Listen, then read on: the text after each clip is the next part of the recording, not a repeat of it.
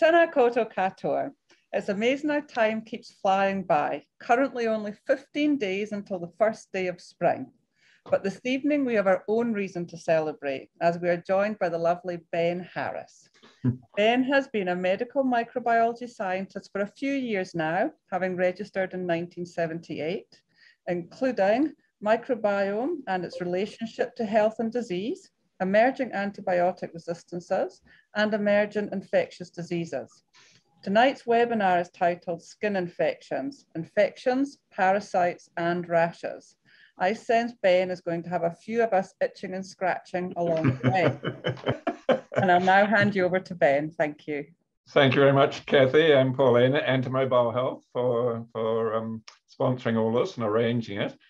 You're making me itchy already, Kathy, and I keep the itchy parts till the end. But thank you for all those listening in. Please do send questions ongoing. And Kathy, she's got authorization for two things. One is to interrupt me at any time, so she's not being rude. And if she gives me about 5 or 7 minutes before the end, I don't mind what that time is, but 5 to 7 minutes, then I can tie some things up if need be. So primarily skin and soft tissue infections tonight, and it covers lots of things, but it's in some ways it's a good one. You can't see COVID, but you can see skin and soft tissue infections. So one, it's nice to have a breather from COVID, but two, if I can get this going, we'll try that again. Here we are. I give the summary for a start for skin and soft tissue. There's 3 key points. Number one is the appearance.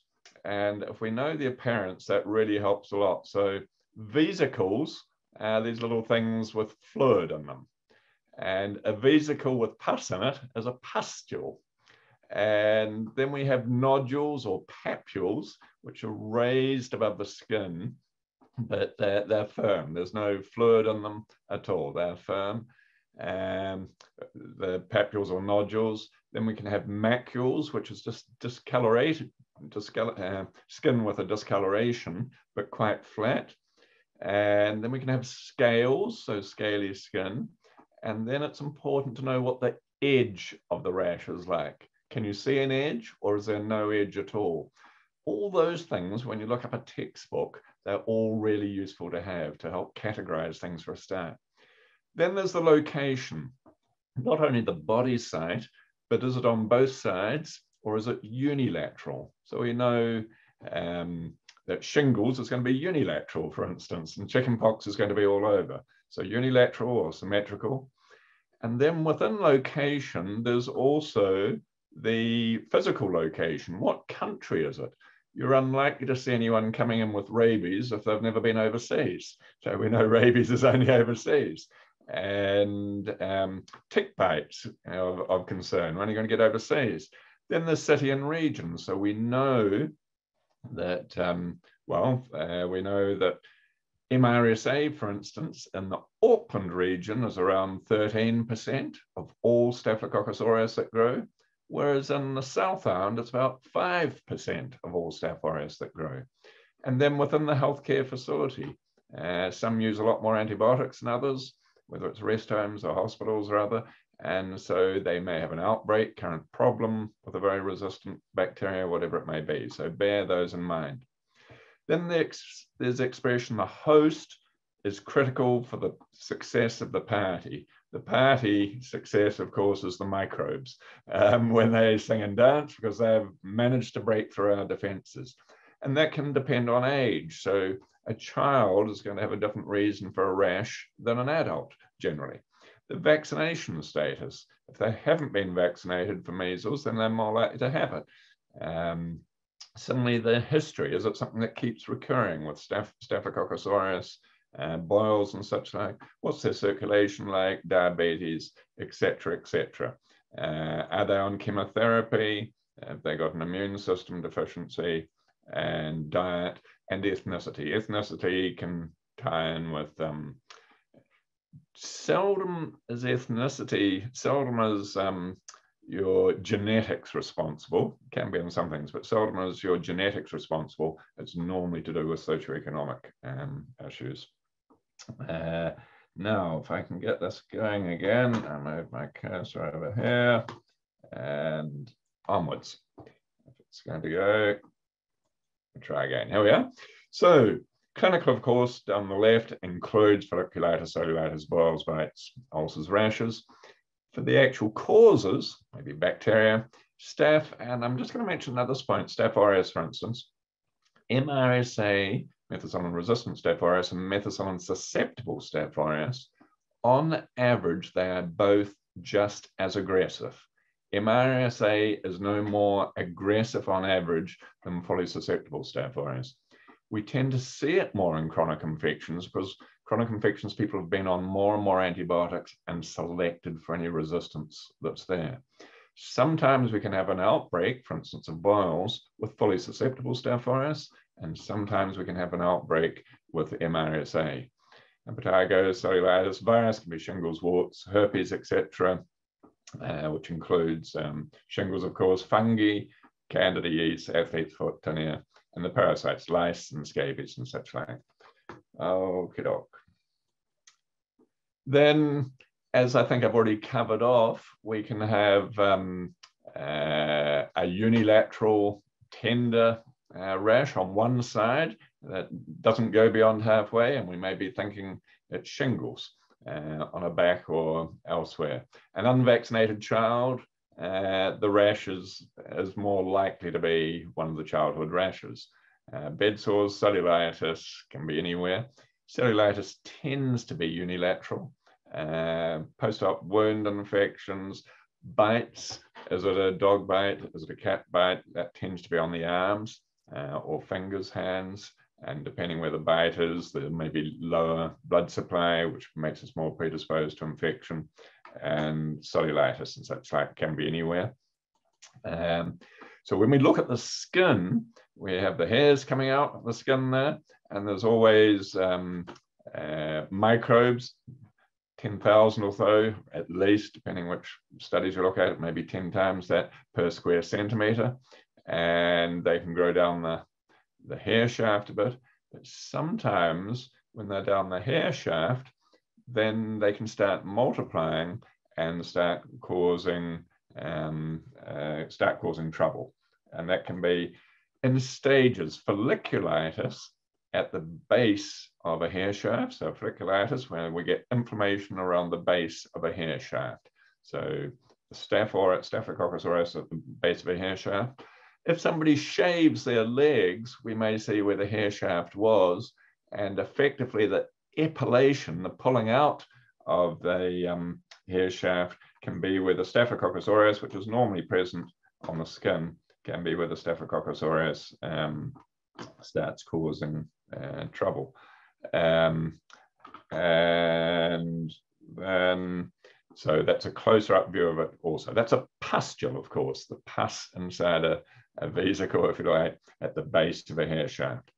So it's a question of degree. When that pustule gets worse, then it goes from superficial folliculitis, just very lightly, to worse as folliculitis, the pustule. Furuncle is worse still, the infection coming down, and many furuncles are carbuncles, so they can get worse still. So it's just a question of degree rather than I'm having trouble changing these over to the next slide. There we are. And so this is impetigo, which we'll be familiar with, good dose of impetigo. And then it can get worse, and we can have boils, which become carbuncles, good, juicy carbuncles full of Staphylococcus aureus. What does one treat with a cutaneous abscess? So if somebody turns up, what do you do with it? Well, there's often surveys done in the States comparing emergency medicine provider practice patterns, what they do with cutaneous abscesses. And this one here, I've used, there's 350 replies from mainly university teaching hospitals, so we hope they do really good practice.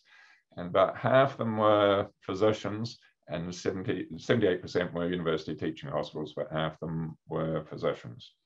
And when we look at what they do, half of them used no irrigation and half of them did. The literature actually is out on that and shows the textbooks tend to either not mention it at all to play safe. Irrigation seems to make sense because you're getting rid of all those bugs, but it may not. The incision itself is very worthwhile to do the incision. The irrigant that's used tends to be saline, mainly saline. Then what instructions are the patients given? 15% of people said return in 24 hours. We'll look at it again. A third, 2 days, and almost half come in 2 days unless it gets worse. So they're just the standard instructions that may be given for a cutaneous abscess. Do you culture your abscess? Do you culture it or not?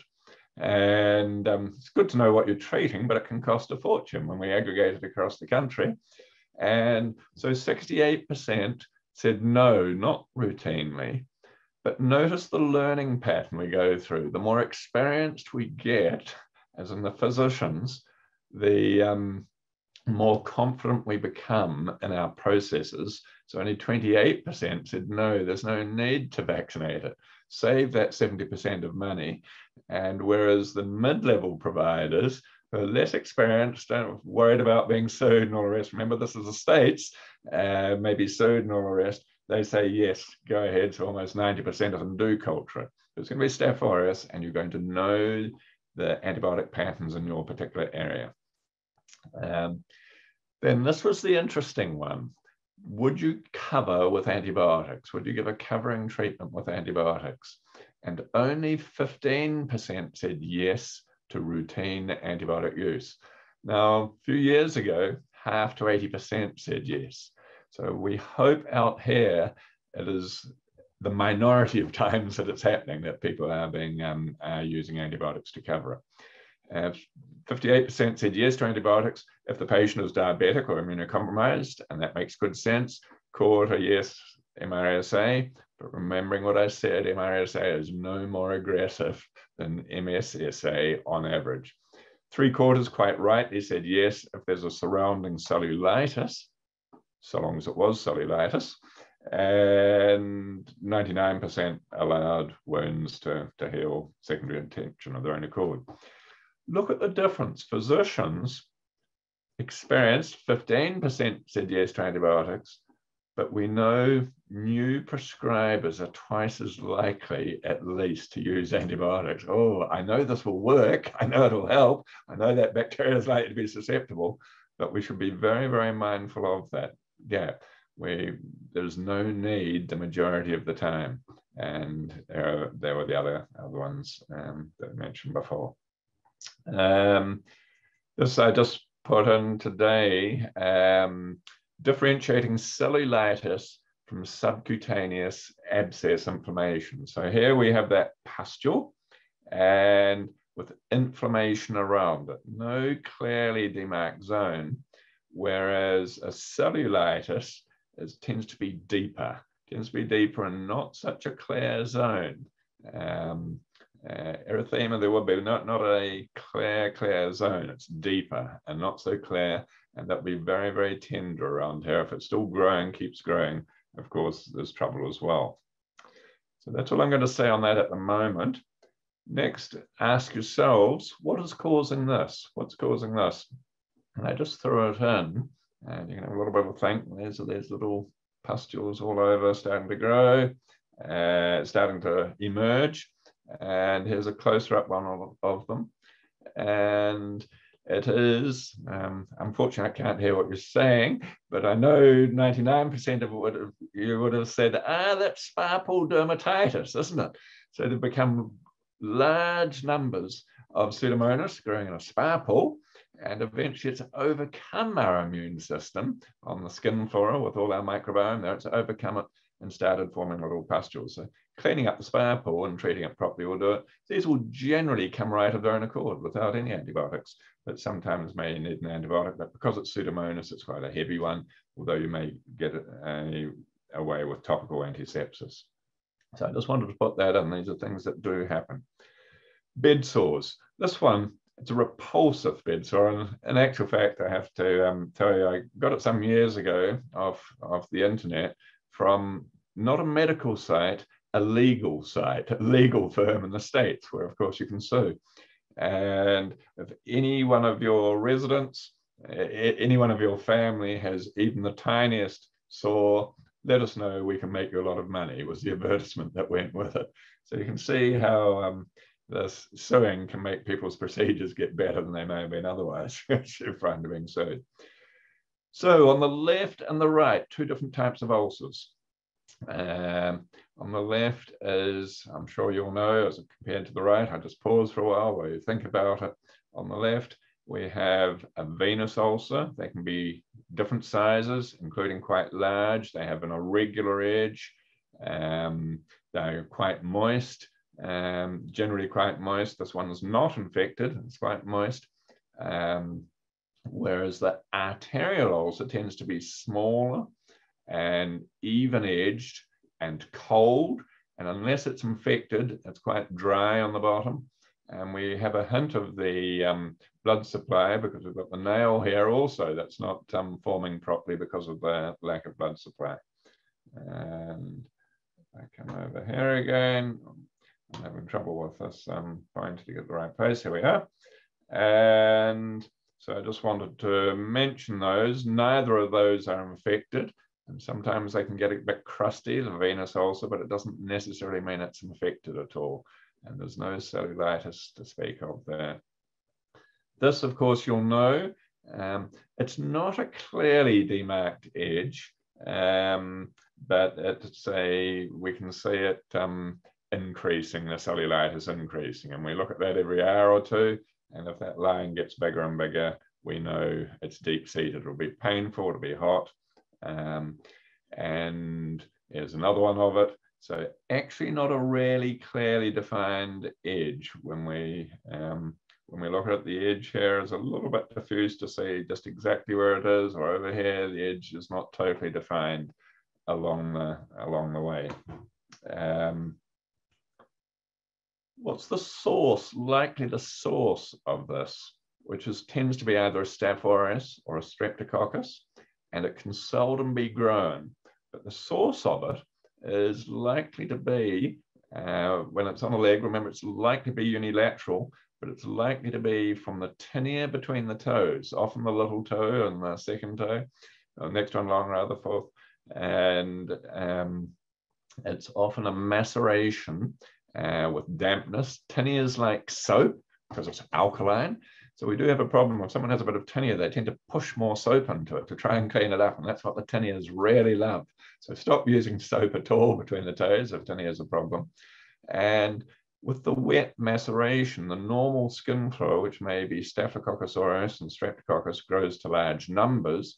And that's the entry point for the cellulitis. That becomes the entry point. So just bearing that in mind. Then so clear up any tinnias there are on people, especially if they get recurrent cellulitis. So cellulitis, maybe with or without an abscess, is very common. Includes erysipelas, which is the red, really red ones, erythema, swelling, painful, etc., etc. There may or may not be systemic symptoms, including febrile and such like. Erysipelas are, the jury is out, should they be linked in with cellulitis or not? But in this case, I have done a lot of it. Cellulitis is an expanding redness, expanding erythema, and as I say, often actually poorly demarcated. There's warmth or heat. It's quite tender, really quite tender, and there's swelling and or edema to go with it. And they're the key points. I do a whole session on cellulitis, but there's no time tonight, but I thought I must slip it in. And we're just going to give Kathy a trouble trying to terminate Selena. Erysipelas, you can see on the yellow on the right, erysipelas are more surface. Then when the staph or strep is deeper, that is cellulitis. And when it's deeper still, including through to the bone, then we have necrotizing fasciitis and major trouble. Significant trouble with necrotitis. flesh-eating disease, call it what you like, major trouble. So cellulitis is common in middle-aged and older adults. Remembering I said it tends to be uni on one side only. Erysipelas tend to be in young children and older adults, so those two distributions. And there's marked a 5-fold increase in cellulitis in 54-year-olds upwards and over 85-year-olds. 5-fold increase, maybe 100 per 100,000 the population. And they tend to come more in the warmer months, maybe because we get a higher number of Staph aureus between the toes, we're sweating more, or strep, whatever it is that's causing it.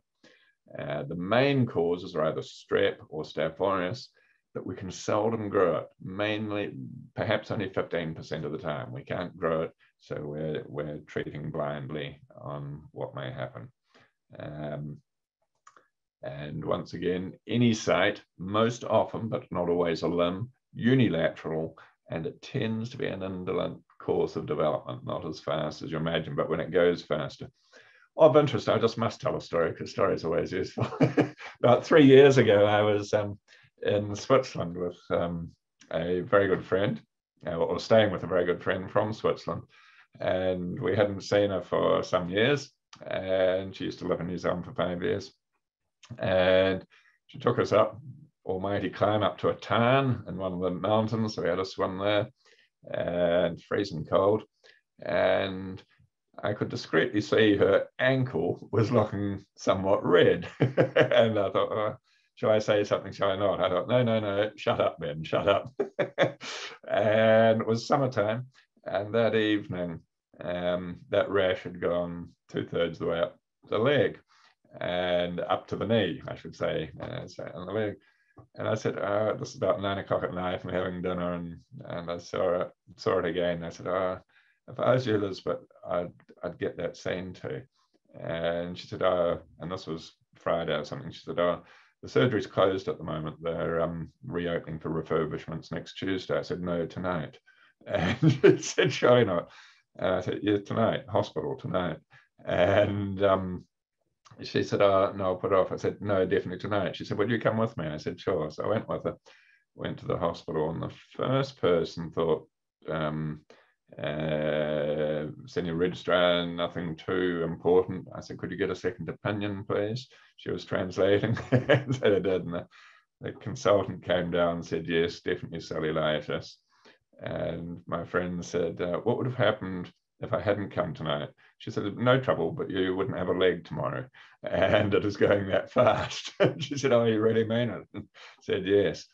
And then we went to look. I already had looked carefully between the toes to see if there's any entry point there. And there's absolutely no entry point there, no tinea or anything at all.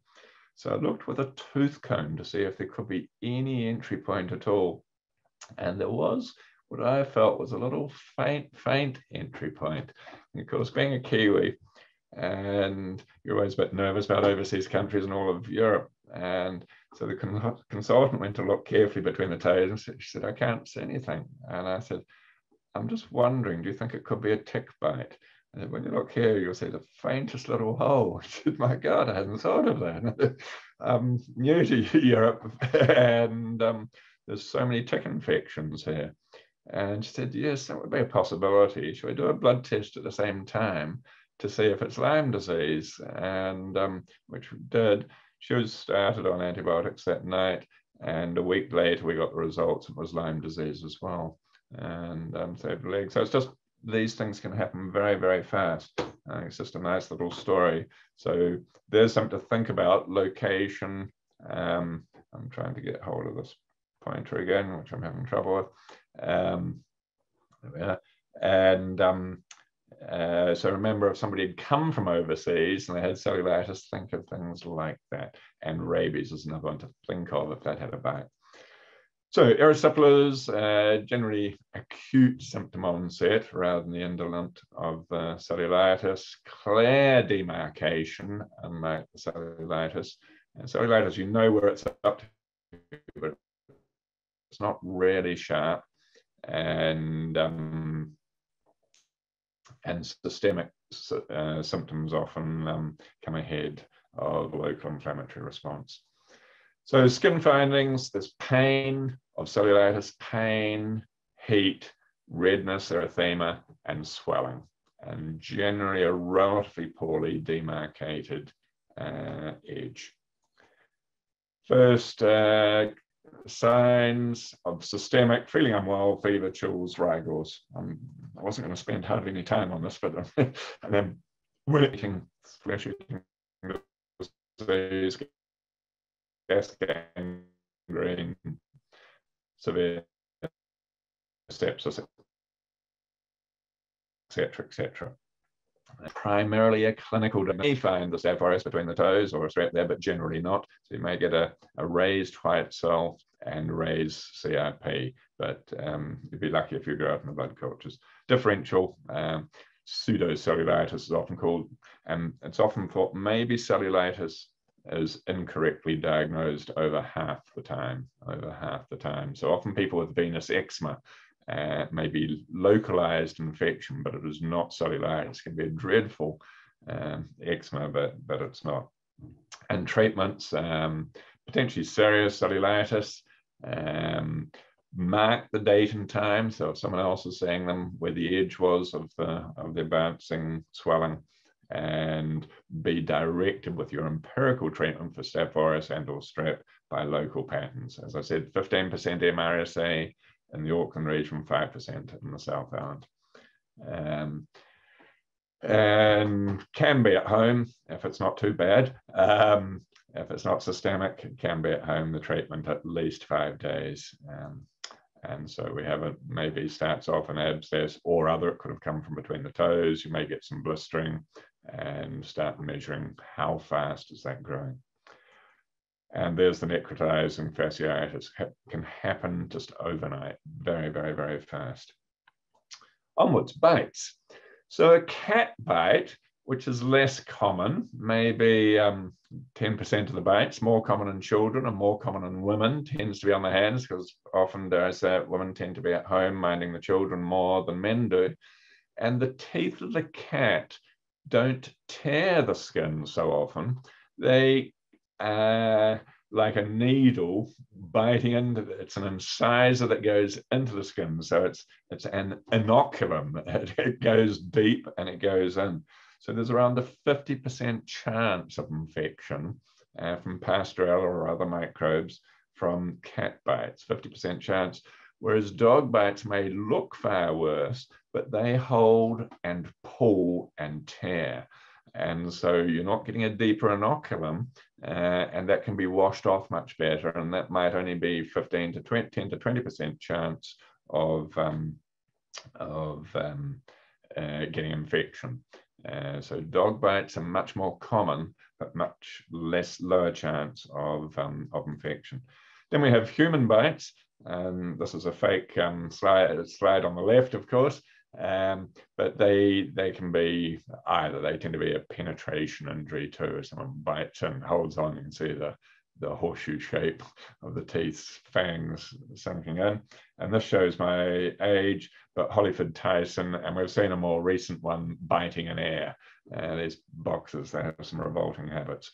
And once again, that can be anaerobes, all the mouth flora causing it. So coamoxiclav, augmentin, call it what you will, can be more appropriate for those. I've often seen patients sent for query scabies, or what's the cause of this. If you ever see welts 3 in a row, start thinking that is consistent with something biting. 3 in a row, consistent with something biting, because it's something purposeful. Nip, move a bit, nip, move a bit, nip. So that cuts out many, many things. It might be 4 or 5 long. Flea bites tend to be on the ankles and hands or arms, where they've got access, and or the belt line. So 3 or more in a row, think of something biting, and you can rule out all these other things, and you've got the hassle of hoovering or fly spray and all the rest. And you can put sheets or clothes into a freezer or into a hot dryer, or you can wash them, and there's all these other ways as well. But always be thinking of that. Then, of course, you have to get rid of it from the primary source, which is likely to be an animal. Similarly, this here is, we see the linear They may have an allergic reaction to these elsewhere in the body, so they may have a rash, but anywhere with 3 or more welts in a row, and you can see a couple of lines there, and that fairly much defines something biting. This biting is a bed bug, not nearly as common as fleas, but getting more common. And when we open the borders again, they'll be more common again. And because often people bring them in suitcases from overseas, New Zealanders returning and all the rest, but they're out here as well. They're here too. And they're about the size of an apple seed. And when they've had a good feed like that one on the mattress, often just on the edging on the mattress, then they're full of blood. And so they go from pale to a lot darker. And here the revolting critters are. And they, unlike a flea, which a flea you cannot squash unless you use your thumbnail, for instance, but these squash very, very easily. The bed bugs come out at night, mainly. They don't like the light. So if someone's got bites and maybe they've traveled or something or been to a motel or hotel, you can suggest they try and have a pee between 1 and 3 o'clock at night and pull back the sheets and just have a look and see if there are any moving apple seeds on the white sheets or not. And or if you've rolled over during the night, there might be some blood specks on the sheets because they are very fragile, unlike a flea, and quite hard to get rid of. They can be resistant to various treatments too. The relative sizes, here we have scabies just at the end of a line there, under the skin, so they're tiny, about that little tiny black speck, about 0.3 of a millimeter. And you may almost imagine one just in front of the arrow there, and you can just see one around there. They're very hard to see under the skin, but a flea is a lot bigger still. There's a comparative science. A flea, you would see it especially in the neck hair of a dog, a tick, and bed bugs. Bed bugs about the size of an apple seed. Let's see, how do I get out of here? I come over to here. I've got to having trouble with this. I had it before. Here we are. That's all right. Spider bites. Spider bites can cause, for a start, so the initial one up the top above that spider, but they can cause something that looks just like a Staph aureus infection. I think you'd agree, with a bit of erythema around it. And you swab it, expecting, because usually you don't see the spider, you swab it, expecting to find Staph aureus or maybe strep, and absolutely nothing grows. You know, well, that's funny, try it again, and it can get worse, and they can last, a welt like that can last for 6 to 9 months. Maybe 8–10% of the time it will be infected, but generally not. And that's around the world. And they've tried electron microscopy and everything else in case there's viruses there or something else. It seems to be an immune response to the spider's venom. And because we're in New Zealand, we're watery, a lot of sea about, I just mentioned, we can have Eromonas, and there's a lot of other bugs too from seawater and waterborne type infections. So that might be treated with a 3rd generation cephalosporin, for instance. You'll all know what this is, I'm sure, I hope, I'm sure. Here we have a nail where the cuticle, the quick, is attached to the nail, which means the water cannot get entry up into here and feed any bugs that are there. Whereas here, with the paronychia, it's where that cuticles come away from forming a seal. There's no seal there, so any water can get underneath, and the normal skin flora, even if in tiny numbers, say a Staph aureus or strep, can get underneath and then start causing an infection. So that's a typical paronychia. The ideal is to keep that, if we have to wash our hands or when we have to, make sure the person takes particular care to dry with a paper towel or otherwise where the cuticles come apart, because we want that to re-establish again. There's generally no point using a systemic antibiotic, antifungal or anti-Staph aureus. Generally, often just a topical steroid can work really well at taking this away, but re-establishing the cuticle onto the nail is the key part. If somebody is, for instance, a dishwasher by profession, their hands are in water a lot. I know nurses the same thing, but this is harder to do what I'm about to suggest now. As a dishwasher may have for instance, 5 or 6 sets of heavier duty gloves, which are cotton lined, so you don't sweat quite so much in them. And once every hour or two, when your hands start sweating, you take the gloves off, turn them inside out, hang them up on a clip, and move on to the next one, move on to the next, and just do a slow rotation. They're not going to catch infection from the old one, just do a slow rotation so they can dry out in the meantime. And here's another paronychia again coming through. So once again, generally a topical steroid will do it. If it got really bad, there may need to be an incision and let the pus drain, but that's very much further down the line. Sometimes acute infections can do that. Here we have erythrasma. I shouldn't have said it for a start, let you think about it. Erythrasma can tend to be on the in the flexures and such like. It looks a bit like a tinea, or very like a tinea in many ways. And it's got a clearly defined edge, but it's actually caused by a bacteria called Corynebacterium minutissimum. I love the name, Corynebacterium minutissimum, but generally drying it up, if an antibiotic had to be used, something like erythromycin can be used. Otherwise, quite often just topical antisepsis and or drying it up can help. And it can be in the groins and such like. Ultraviolet light will give a bright red fluorescence. Here, I'll just keep quiet for a little while you think about it. I think we have a classic case. If I told you it was in a 90-year-old, I wouldn't be so sure. But if I told you it was in a child, I think you'd be thinking chickenpox, hopefully. And of course, the chickenpox, unlike COVID virus, dare I say, I don't like mentioning that name so much now, as we try and get away from it in a session like this. Coronavirus or influenza or norovirus, we completely get rid of them within a few days, sometimes a few weeks of getting over our infection. But the chickenpox virus, we completely suppress it. We don't get rid of it. We suppress it to our nerve endings, and we have no symptoms until at some stage later, it may pop back up as shingles when our immune system's getting low or we're getting older. Or sometimes it took me a little while to think through it. There's an office where there are about 5 people out of 15 got shingles. Surely it's infectious, they say. And in fact, no. Well, theoretically it can be infectious. You cannot catch shingles from somebody with shingles. But if you'd never had chickenpox, or if you didn't have immunity to chickenpox, then yes, you could, if you touch those vesicles, for instance, then you could catch chickenpox from somebody with.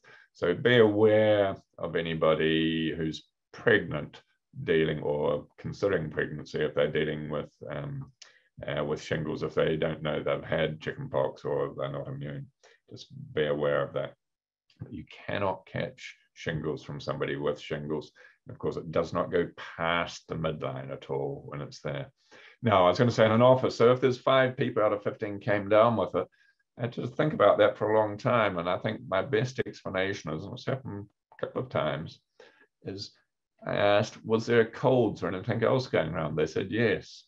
So often these other infections, including viral infections, can depress our immunity a wee bit. So if a number of people were just short of suppressing their chickenpox, at a time like that, it can pop up. So that's why you could get a cluster when there's a different infection going through. But it took me a long time. I've never seen it written, but it took me quite a while when I asked to think through it. So there are these different rashes, and you're not going to be able to pick the differences by just looking at them. There are some clinical differences. Rubella is relatively mild, and the non-pregnant is relatively mild. Measles, of course, is really bad, and has really significant adverse outcomes, including blindness, pneumonia, deaths, and such like. Just another one I threw in. This is effectively perhaps going up the lymphatics, but to think of, it looks quite nasty. It's a bacterial infection, not common, but I just mentioned it. Mycobacterium, there's 600 or so different species of Mycobacterium. It's a normal environmental bug.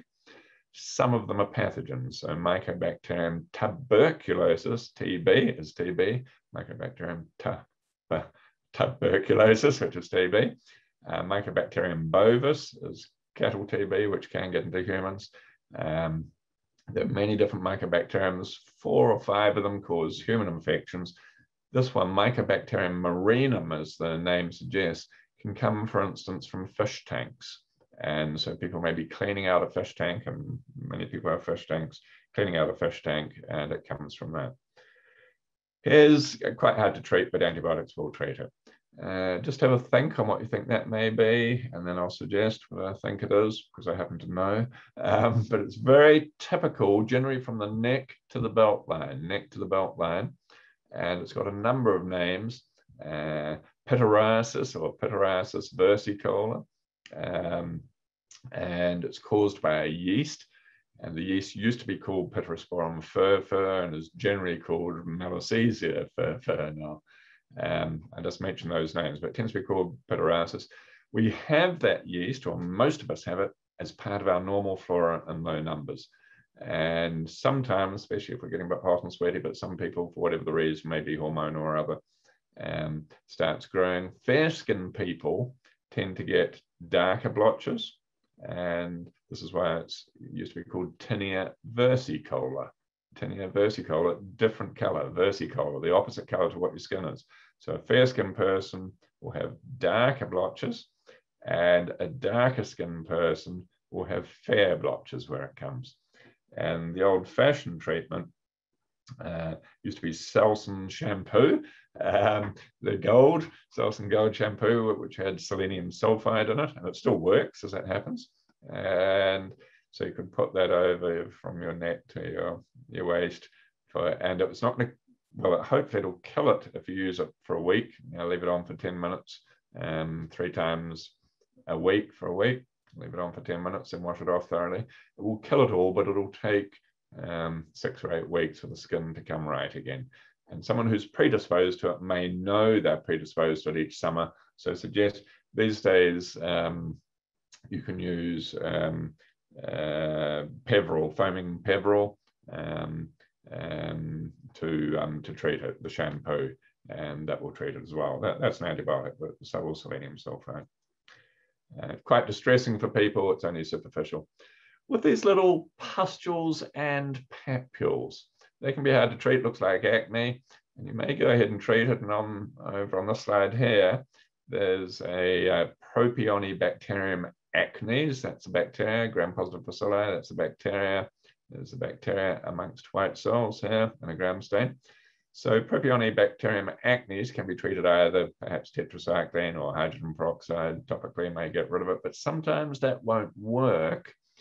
And so one way is to get a scalpel blade, just take some of the pus out of some of these papules, put it on a glass slide, smear it on a glass slide, and send it to the laboratory to get them to do a gram stain. And if they see a yeast, then once again, it's the same yeast as causes that Malassezia furfur or Pityrosporum or Bacillari, same yeast. So that's just something to be aware of.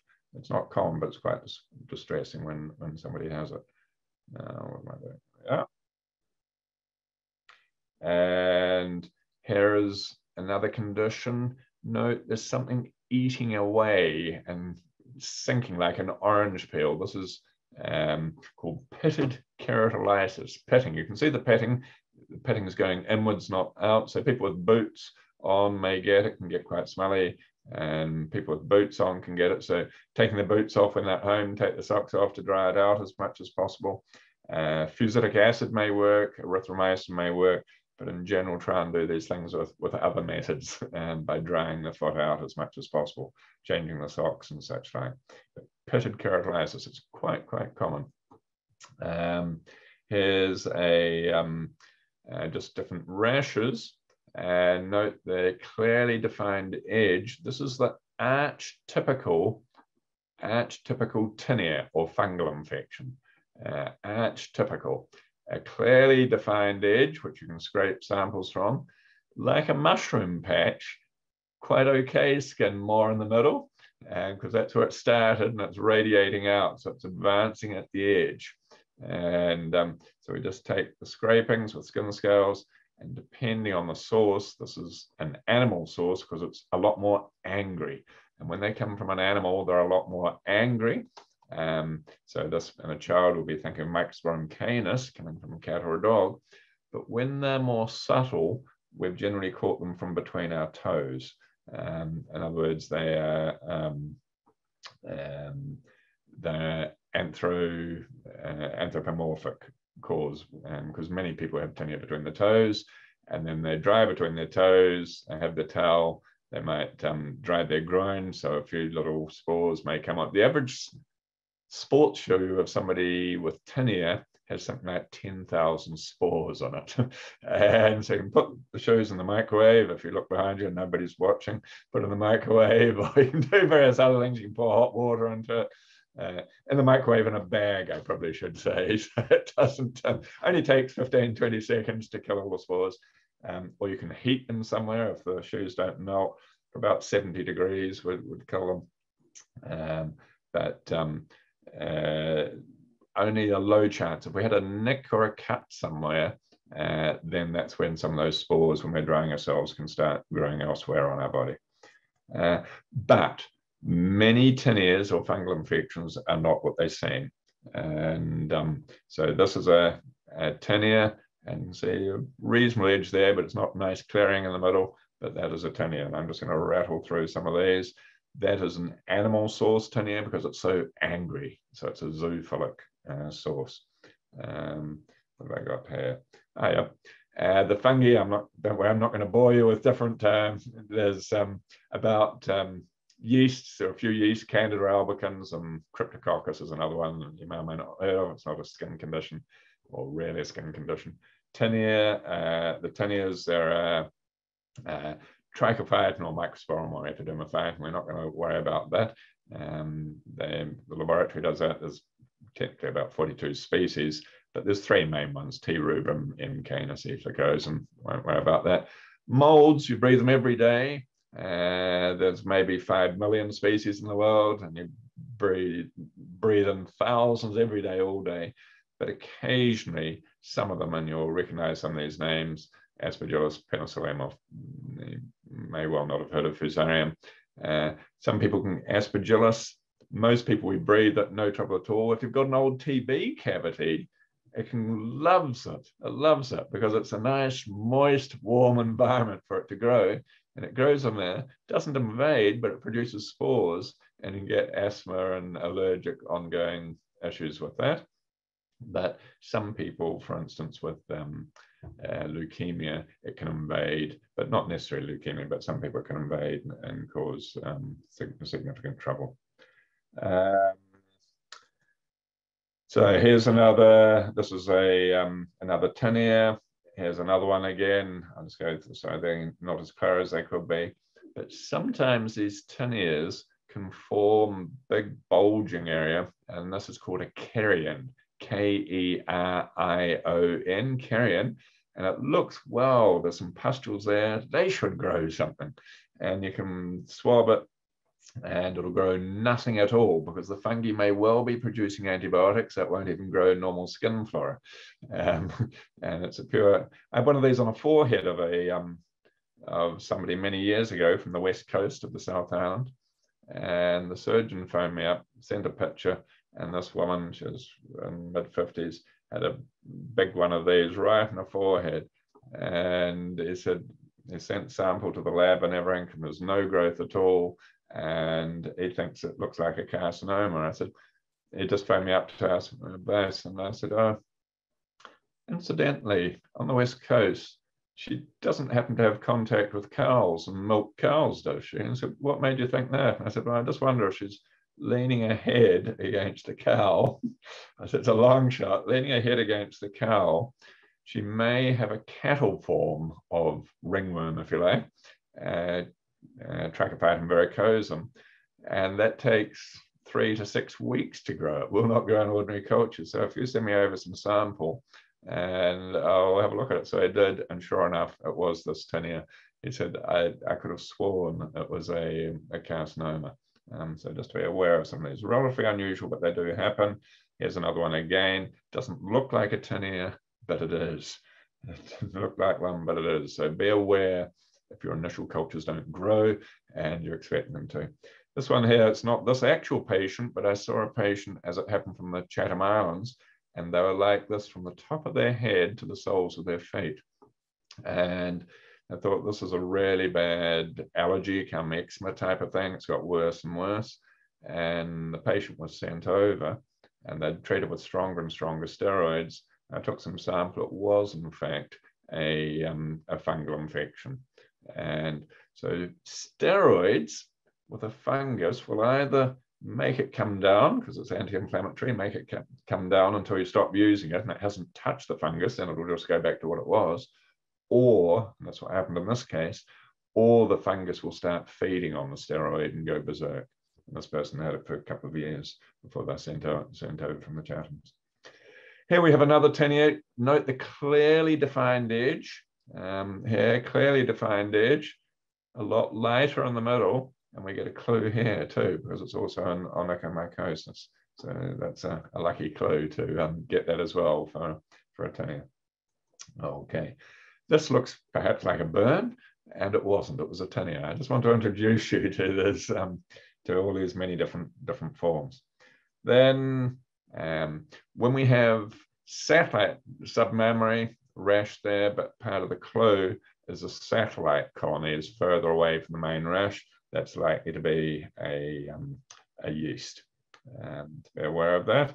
On the soles of the feet, that's not at all clear, but sometimes we can get little tiny wee blisters around a circular edge.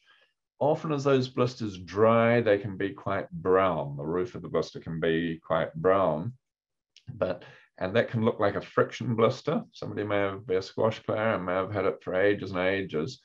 If you get a scalpel blade, it doesn't hurt at all, and lay it flat and take the roof of the blister off and send that to the laboratory. Forget about the fluid, which will be clear fluid, that won't grow anything, but the roof of the blister will be packed with tinea. And if it is tinea, be packed with tinea. And so that's the allergic reaction underneath the tinea on the skin that brings the fluid and causes that. So just to try, but a clue tends to be it's quite brownish dried blisters that come. This is a condition called pityriasis rosea. I shouldn't have said it so fast. Pityriasis rosea, which is a viral infection actually, and so we get all these little weird dots all over. But there tends to be what's called a herald patch. One or two patches, looks like a tinea, one or two patches that are a lot bigger. It goes of its own accord over weeks to months, but it can be quite distressing for somebody. But look for one or sometimes two or three herald patches, much, much bigger than the rest, can be the clue. Very quickly, nail disorders. They tend to be divided into two, either infections or not infections. Infections, tinea, yeast, or bacteria. I'm just going to rattle through some of those very quickly. Here we have what's called a Bowes line, B-E-A-U, French, Bowes line. And we can tell maybe 6 months ago or so, that person had some form of major medical event. So there's a horizontal line going over. It's like a line in a tree. You can tell a dry year. A Bowes line points out to something that happened some time ago, major medical event, so whether it's nutritional or other. These ones, there can be many forms of pitting, but the pitting can often be an eczema, nothing to do with infection at all. And this here, for instance, can look, oh, it's a bit like tinea there, but it's pitting and it's quite feathery, and there's generally no subungual debris there, no subungual debris. And so that may well point to a psoriasis, I should say, a psoriasis in this case with no subungual debris. You see the pitting again, that's psoriasis as well. And this is called oil drop, often called oil drop psoriasis. Just not sure what it is, but that's another form of psoriasis. There's many forms of psoriasis. This great toenail, sorry, it's not clear of the picture. This may be an infected ingrown toenail, but if it didn't get better, just don't forget to think of a malignancy as a possibility too. If it did not resolve and get better, just a trap for some people. It's going on for ages, and just bear that in mind. See the Bowes line there in the middle of the nail? Here we are, see the Bowes line. It's quite dark, perhaps green. That's likely to be a superimposed Pseudomonas infection, which is often green, bacterial infection that's got in there. Here we finally have a tinea. And the ideal sample to get is, I would like to cut, doesn't hurt at all, about 1 or 2 millimeters down here. We want to get as near as possible to the advancing edge. If you clip off here because you find nails revolting and put them in a pottle, the tinea there would have died some months ago. The active advancing edge is along here and down here. So ideally we want nail as near as possible to this advancing edge, and or some of the debris underneath the nail, the subungual debris as it's called. And so when it's tineas of the nails, each nail has to catch it. So thoraces, they tend to all get it at the same time, not necessarily, but tend to, whereas tineas, one big toenail will get it, then another, then maybe the third toe, etc., etc. I haven't got time to spend on treatments, but topical will only work in nails if it's in 10, maybe 20% of the nail. There's orals, terbinafine and itraconazole, and there's lacquers. Once again, lacquers by themselves are not very good unless it's the end, 10 to 20%. And using a urea avulsion with 40% can be useful. You put it on, it may take a week or 10 days, keep putting the paste on, urea paste, and it just swells out, and then use the oral. Under the microscope, you get a quick reply, maybe a day or two from the laboratory. They're looking for these threads, these dark threads. It shows it's fungal hyphae. That's what they are, fungal hyphae. They grow in the laboratory, but there's millions of these different shapes and sizes. And under the microscope, they're identified by their spores. And there's 5 million different types of spores. So that's all I'm going to say on fungi. Then we look at this and wonder, think to yourself, any thoughts what that may be? Just thinking, and it happens to be very itchy. And when we look closer up, we may perhaps see that there. And there might only be one, there's another, 2, might be 1 or 2 of them only if you were to search the whole body, but the rash may be over the whole body. And so this is scabies, and it causes an allergic hypersensitivity reaction. So just these 1, in this case 2, may be enough to give a real itch all over. You can see it's tracked along here, that's its track, and the end of the track is where the mite is. Somewhere it's come here, and there's where the mite is. It may possibly be one there too. So scabies. And there's a clearer one of it. That's only, it takes about 3 to 4 magnification. And just to be sure, here we are here, just above the red line there, a little speck, but it started here, and over about 10 days, it's got all the way to there. And so either a clinical diagnosis, if you're sure, there's very, very few people that can nearly always find a scabies mite when it's there. There's very few, including dermatologists say they can only definitively find it less than half the time when it is there. But very few people can, and it can cause utter chaos. I've had cases of suicides and hospitalizations for 6 months with repeat heart surgeries and such like, thinking it was an allergy to it just goes on and on and on. There's been, so it's not common, except some areas, maybe in Northland, you can get Staph aureus and or strep, and it can cause glomerulonephritis and such like, but very, very hard to diagnose if you've got Staph aureus infections on top of it caused as well. Here's another, you can see, I think the mite on the top left there, and or it's hard to see that. This is an older track. The mite may have left from there, but we can see where it was. So we get a bit of a clue from that. And once again, I'm not going to spend time on that. And here you can just see it at the end there, maybe at the end of a track. Tricky to see. Here the beastie is, Sarcoptes scabiei, and that's the mite, which is generally underneath. So they're only about 1/4 of 1 millimeter in size. These, that's its poo. Fancy name is Sibylla. So under the microscope, sometimes you'll see the poo, and we're very, very allergic to the Sibylla. and the egg is about a quarter the size of the mite. There's a sibylla, but the egg is about a quarter the size of the mite. They make us itchy all over. We generally think, oh, there must be thousands of them. On the whole, we may only have between 1 and 5 or 10. There are 1 or 2 conditions where you get hundreds of thousands, but generally only see very few numbers. And but it only takes 1 to give an allergic reaction. When we get a mite, for a start, it's almost always from direct contact with somebody that happens to have it, whether they have symptoms or not. Not everybody's allergic. And it crawls on the surface of our skin for 3 to 4 hours. So if you wash your hands, if you touch somebody with scabies, wash your hands, it'll come off just like a quarter of a grain of sand.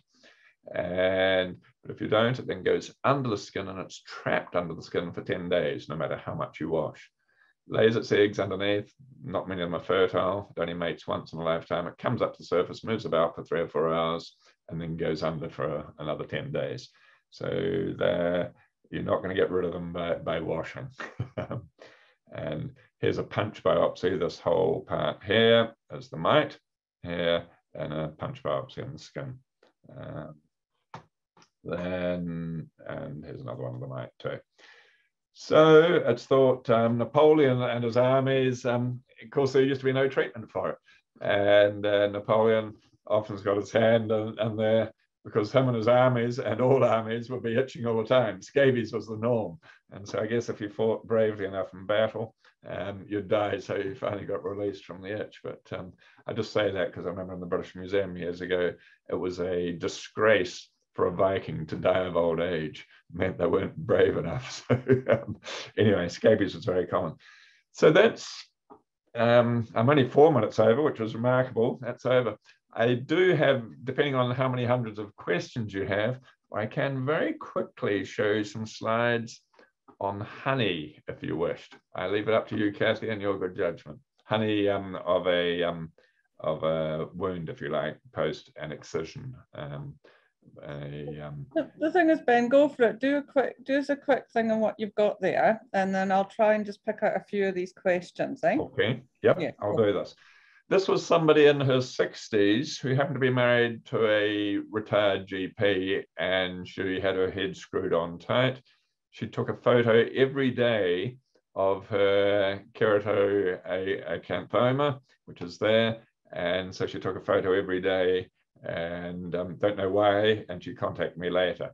So day 0, it was excised, she had 4 stitches, but then the second day onwards, next day onwards, she got extreme pain with the slightest movement of a leg.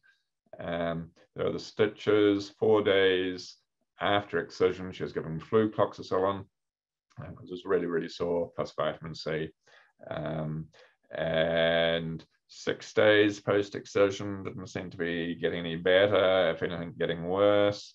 7 days, the stitches were removed, and the wound was dressed with cadexima iodine, which is iodosorb. And she flushed it daily, and it reapplied iodosorb, just told to keep taking the flucloxacillin. And then 9 days later, she had finished the flucloxacillin. And 10 days later, she went to the after hours. She's given more flucloxacillin, and it didn't seem to be helping at all. 11 days afterwards, we can see this redness coming around, not clearly defined. I just ask you to think what you think perhaps it could be at a long shot, just think what it could be. And 12 days post-op, looked perhaps even more marked. And she then phoned me and sent me the pictures and told me the whole story, and out of the blue. And so I said, this is a bit of a long shot. Rather than cellulitis, because it wasn't hot or anything, I just wonder about the possibility of an iodine sensitivity, just to think about. You may mention that to the GP, which she did. And she said, what would you do? I said, this sounds wacky medicine, but I don't think it's infected, but we have to bear in mind it could be. I don't think it's infected. You know, in the South Island, only 5% of MRSA, but it just doesn't seem like an infection as such. Personally, I would try Manuka honey, And she said, what sort? And I said, well, a Manuka honey costs the most, but it doesn't work that much better than ordinary honey. I'd try and use cold extracted ordinary honey. She said, I've got pots of money, I'll get Manuka honey. So she got the Manuka honey and raised it with a GP, because I said, listen, I don't like interfering in what anyone else is saying. And so GP said, go with it. And so she used the Manuka honey under an occlusion. So that's 3 days post Manuka honey, 5 days post Manuka honey. And she put in writing to me, because I never saw it. She just sent the pictures, said, I'm complete. But I knew her husband when he was a GP, completely in awe at this remarkable healing.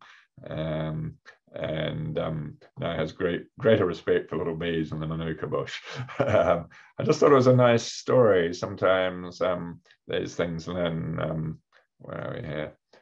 12 days post honey and 21 days, just better. Quite remarkable in a way, isn't it? I think it's just a solitary story. And so she sent me an email then saying, well, you can read it. I'm not going to read it. It's which is I think it was a very worthwhile, just don't dismiss these things as possible. We know lots of sugar, we used to preserve fruit with it in jars. So heavy sugar kills bugs, but it's also a nice environment for regrowing tissue cells. And I think there may have been an iodine allergy tucked in there as well.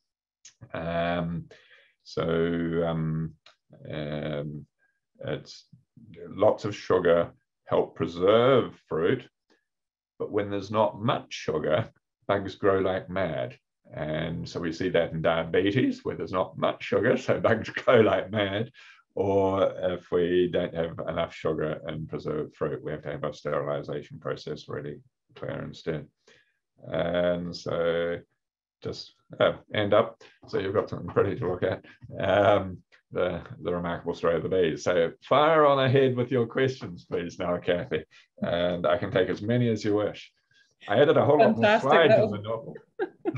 That's so much better than finishing with scabies, Ben. That's what I thought. So you'll either be worried about being stung now, you might have nightmares, those friends of these. You've gone right up in my estimations. Well, thank you. All right, so I'm here up we to go. your knees now, am I? So with folliculitis, does changing a person's razor help? Is it due to using a blunt razor? It can be whatever pulls the hair out. So can it be a blunt razor? Yes, that could be. A sharp one's less likely to pull the hair out so far. I think a blunt one certainly wouldn't help, because it may scratch the skin as well. So I think if you use a sharp one, it still happens. Somehow try stopping for a while and putting hydrogen peroxide or something on instead until everything's really cleared up. And maybe you might have to use electric or something else, not quite so close to the skin, but try and restore that normal microbiome for a start.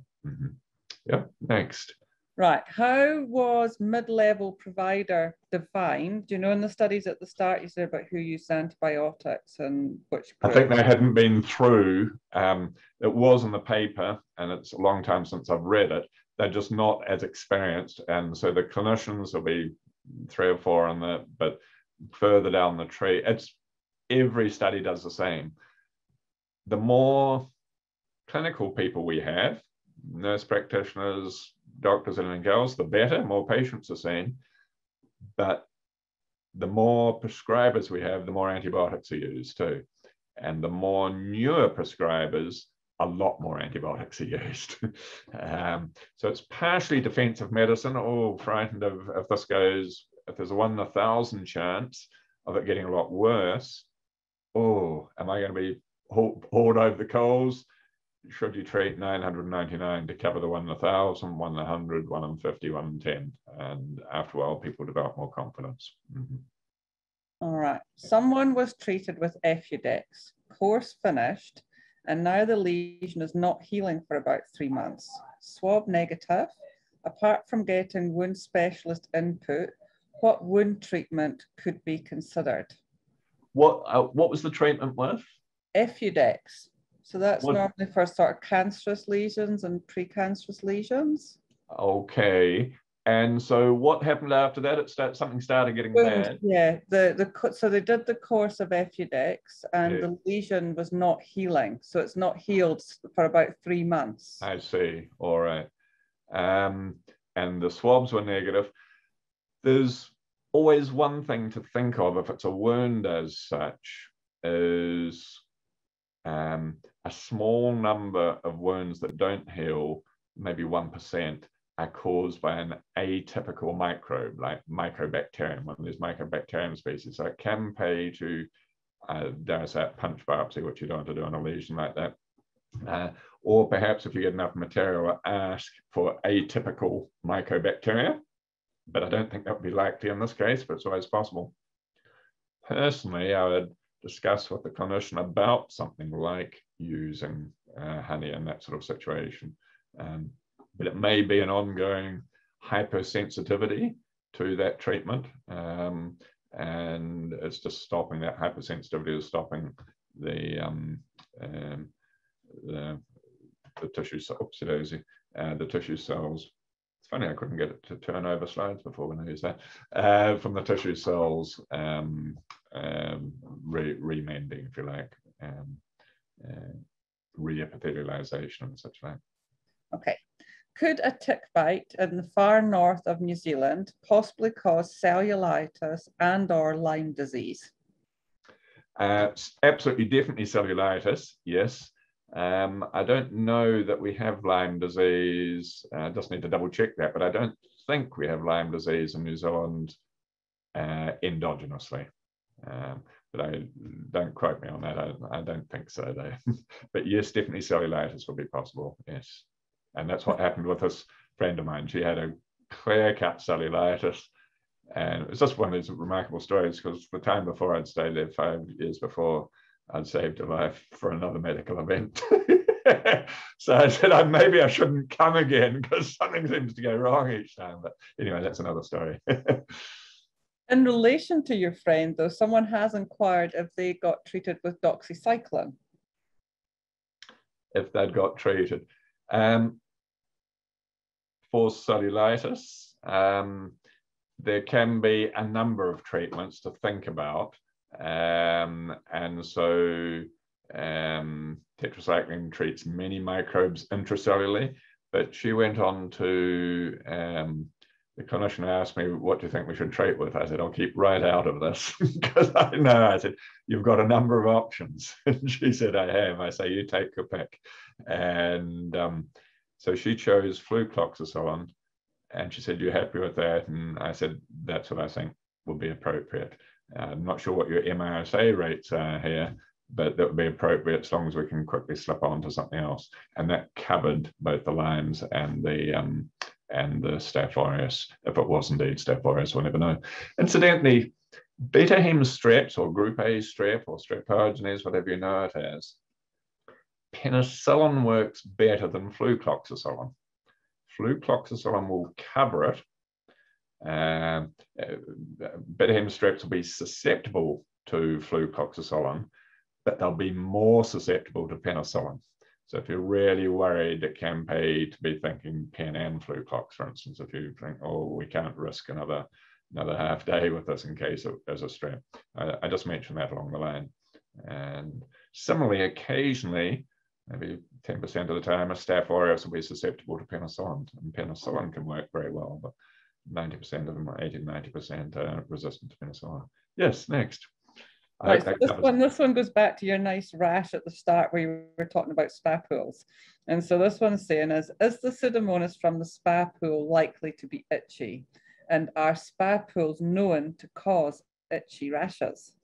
Yes and yes. Yes and yes. But people get really worried about, my God, what's this going on too?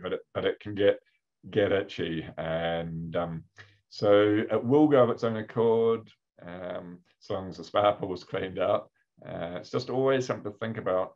when you get vast numbers growing at a nice, beautiful temperature, and there just happens to be skin cells or other things, enough nutrients in there to get vast numbers, then they find us even more nutritious. So it can happen. Try and steer away from systemic antibiotics if you can. We don't need it. Often topical.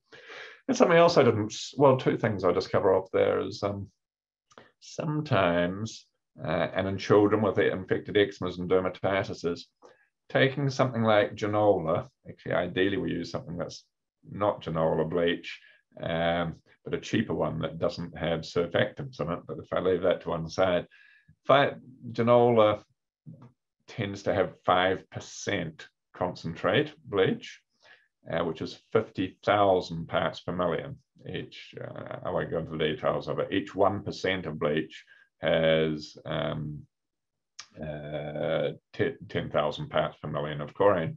So 5% has 50,000. If you do 1 in 1,000, so 1 ml of bleach and 1 litre of water, that 50,000 dilutes down to 50 parts per million. You must remember, 1 part of bleach to 1 litre of water, or half to 500 mils, etc. I'm always petrified. I only say to someone who I'm sure has got their head screwed on. And if that is used freshly over the body, swimming pool parts per million may be 5 to 8, so this is maybe 10 times stronger than swimming pool. It will kill all the Staph aureus and such like on the skin. Sometimes that works for people. Incidentally, decolonization with chlorhexidine and such like may initially seem to work if you repeat the swab after 3 to 5 days, but 50% of the MRSAs have regrown 6 months later. So actually the decolonization, with rare exceptions, tends not to work. I had one person once, as it happened in a rest home, who had had boils ongoing for 8 years, had been treated with many different combinations of antibiotics, including rifampicin and flucloxacillin and such like, and at one stage triple, and it would help a bit, but not that much, and she's just learning to put up with the boils. I said, this may sound like wacky medicine also, and there's very little written on it, but what's your diet like? And said, normal. Well, everyone says normal. It's normal to them. I said, I would consider trying to have relatively large amount of cruciferous vegetables, like broccoli and cauliflower and such like. Just try that for a while. And she came back 10 days later and said it's the first time it's cleared up for 8 years, completely cleared up. Just bear some of these things in mind. One of the downsides, and we do have to do it sometime, of really hitting it with antibiotics to get rid of it, is of course you damage your immune system, so it can be even harder to address the Staph aureus if the antibiotic doesn't. Enough said. Next. Here I come. What advice do we give people with bed mites or flea bites apart from treating the pet?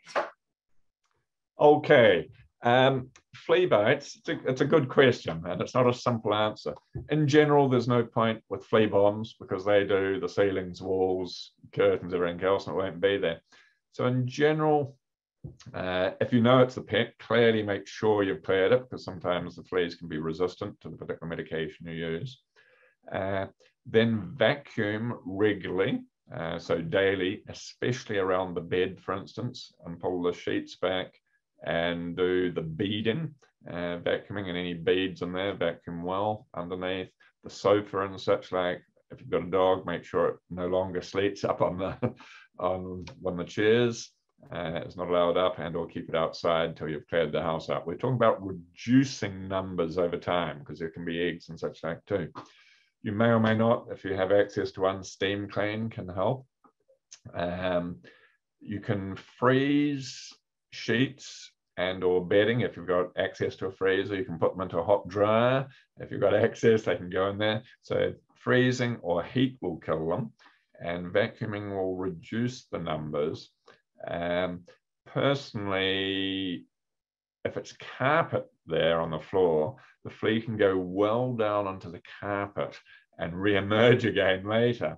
So although normally I loathe chemicals, I consider getting a permethrin-based fly spray and going around just a few centimeters above the carpet. So it gets just off wet above the carpet, and it leaves a little residue, and permethrin came from chrysanthemums originally, just off wet and go over all the carpet. And then if a flea comes up, it will get caught by the permethrin. Sunlight will inactivate permethrin, well, ultraviolet light will. So if it has to go through the window, it'll be less fast inactivating it. But using a combination of that, I think, works if you keep at it. Bed bugs tend to be harder. They will go into 3-pin plugs where, you can see my hands, where wallpaper joins, they can get under that. Where there's a join on the bed, so it's a wooden bed ends, they can hide in there. They can be extraordinarily hard to get rid of. And they can live, fleas and bed bugs can live for months. I was talking to somebody in Auckland, a really good friend, well, she's north of Auckland, just last week, and she lives by herself. And a friend of hers was having a house built, and it had been delayed and all the rest, so came to live with her for a few days.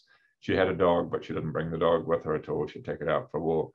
And she said her house is full of damn fleas now, because the owner must have had fleas. And although the dog didn't come in, it came in with the owner. And, so anyway, they're tricky to get rid of. It will have come from an animal. Occasionally there can be cases where there's birds in a ceiling, and if there's holes in the ceiling, as in some of the older houses used to have that ceiling with little holes in it. I went into a rest home once that had itchy residents on the top floor and the second floor, but a lot more on the top floor. And when I looked at them clinically, I thought the bottom floor the rash tends to look different to the top one. And it was actually 2 different things going on. There was scabies in the facility, and scabies is relatively hard to pass on fast, because most of the time the mites are just under the skin. Might only have 1 to 5 mites, and they only spend 3 to 4 hours on the skin surface once every 10 days. So actually, contrary to popular belief, it's relatively hard. But in the ceiling, there are lots and lots of birds, and the bed mites are falling down. The bird mites were coming down. So somebody with caged birds may possibly have that too. And the little mites will bite us and go yuck and fall to the ground, but we get an allergy to that. So it tends to be around the belt line and or the arms again, or if they've come down the neck. And so we just cleaned up all the ceiling and treated that, and all those bed mites and the whole lot of starling and such like up there, all nesting. And they're all gone, and no more bird mite allergy, as well as got rid of the scabies. Yes, next. Oh, Molly, you're going to give us all nightmares. Can over-the-counter creams such as Canesten treat fungal infections adequately? Can it treat it adequately? Yes, it can. Just to be aware also, if we're talking, I should have read up on this more recently, if we're talking of, yes, they can. You can, and fluconazole and such like, there can be resistant ones. If it's vaginal, it's ongoing, you can get antifungal susceptibilities done. Also consider if it's, you can sometimes use, this is more for Gardnerella vaginalis, but you can use white vinegar on a tampon and leave it in for 5 or 10 minutes too. Do that 2 or 3 times a week. So there are a number of ones, although that's acidic, and yeast tends to like acidic conditions too. So it's normally more for Gardnerella. But yes, it can work, and we can get tiny numbers of a yeast causing an allergic type reaction too. So even a swab, if there's been yeast, there's still major itch, and the small numbers can be tiny numbers cause a hypersensitivity type reaction. Yes. Next. Can pityriasis rosea be caused by medication containing progesterone?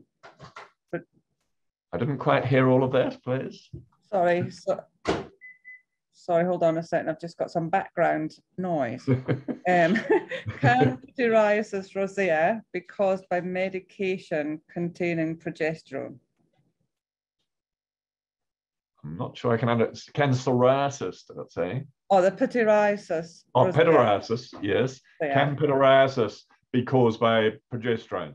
Yeah. I'd have to say I'd have to say anything may predispose to this yeast, Malassezia furfur, anything, and it may happen to be progesterone that starts setting it off, but it may be more important to take the progesterone or try a different one, but it's relatively easy to treat the pityriasis too.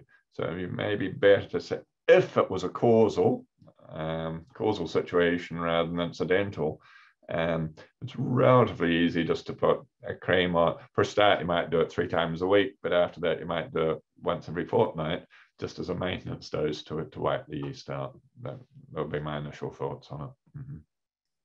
Right. Can dog ear mites be passed to humans? Also, suggestions, please, for painful ORF lesions. Can peroral antivirals be useful? The ORF, I'm not so sure of. I'm not sure that they are useful. And the first, I'm not sure. ORF's a tricky one because it can be really, really sore. But I'm not sure if I need to have another look up, see if antivirals do work. I'd be surprised in a way if they do. And the first part of the question again was? It was about dog lesions. Sorry, I've moved it. Hold on, I'll bring it up again. Bear with me. I'll jiggle my way down onto the other side here.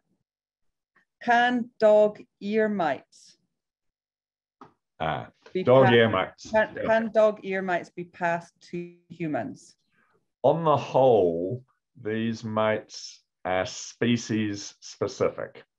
And so on the whole, they may well be able to be passed to humans, but I don't think they'll keep on and on going. So you may get an allergy from them, because a bit like the bird mites, they go nip, and basically they're not very comfortable. They don't like what they taste. So we can get allergies from them, but it will be unlikely to keep on going, would be my general thoughts on that.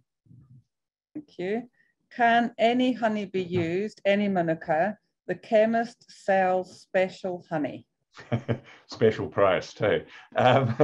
In general, as a proud Kiwi, obviously promote Manuka honey overseas and all these copyright issues with it. As I said with preserving fruit, sugar paste will, strong sugar paste, microbes will not grow in it, strong sugar paste. Then you use honey, and honey in New Zealand is not adulterated by diluting it with water, as it tends to be overseas. So I just slip that in too.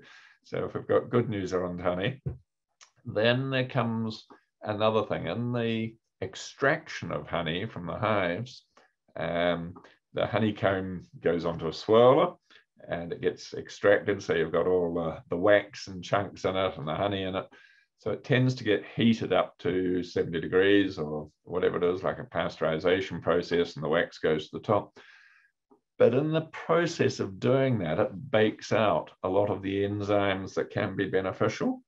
So ideally, you would use cold extracted honey, where the honey is cold, because when it's heated and the wax is taken out, it's nice and clear. But then if you buy clear honey that hasn't been heated, it goes to really coarse crystals fairly fast, over 2 or 3 or 4 weeks, really hard. You can put it in a microwave, it'll remelt it again. But what they do, having extracted it and put in a big vat and the wax comes off the top, they put a little bit of creamed honey into it, and which is tiny crystals, and keep the petals going. And the rest of the clear honey copies those little crystals. So you have cream honey that can last on the shelf for many months before it goes hard. So I'll come back to explain that. Even sugar itself will be quite inhibitory to microbes. Honey that you normally buy can probably work quite well. It's seldom that you see cold extracted honey, but that will work slightly better because there's more hydrogen peroxides and there's a number of other microbial inhibitors in there. The UMF honey will be slightly better still. I don't think it's worth the money for buying Manuka honey. I think just ordinary honey is likely to work best, but if you know someone at a farmer's market that you can get cold extracted honey, so much the better. Mm-hmm. Thank you. Sometimes after we switch a patient from IV antibiotics to oral, the cellulitis worsens again, redness and pain. And so then we switch the patient back to IVs. Is this common? Is there a particular causative bacteria which needs longer duration of IV antibiotics, or is it just bad luck for the patient? I think it's bad luck in a way. Maybe they're not just Staph aureus or streptococci that cause cellulitis. So there are a number of other much less common microbes. And as I said, the trouble is we can't normally grow it. So if it was something like Pseudomonas, then flucloxacilin's never going to work. So it may be either the IV wasn't long enough for the seriousness of that particular condition, or maybe the patient's immune system was down, may not have been long enough, or it may not have been quite as effective an antibiotic as it should have been for that particular microbe. Something, as I said, penem, fluclox, strep and such like. That would be my thoughts. Just something of interest, I'm going to slip in there, thinking of antibiotic resistance. Generally, the pressure is on for a number of reasons for IV to be stopped as soon as practically possible. Once it's done its job and move over to oral, it should be up to the right concentration. So it's interesting it slipped back. We put the IV on because it gets high concentration very fast. Just as a little aside, most antibiotics are excreted by the kidney. So IV will usually have less trouble on our gut microbiome than oral will. I just put that in and say, although there are some downsides to IV, one that's not talked of, the upsides, is that it can do less damage to our microbiome than oral. And that has a lot of other medium to long-term troubles if all our gut flora is knocked about too much. All right. I haven't given a definitive answer there, but I hope I've given enough ideas to think about. You've given information exactly for people to work on, eh?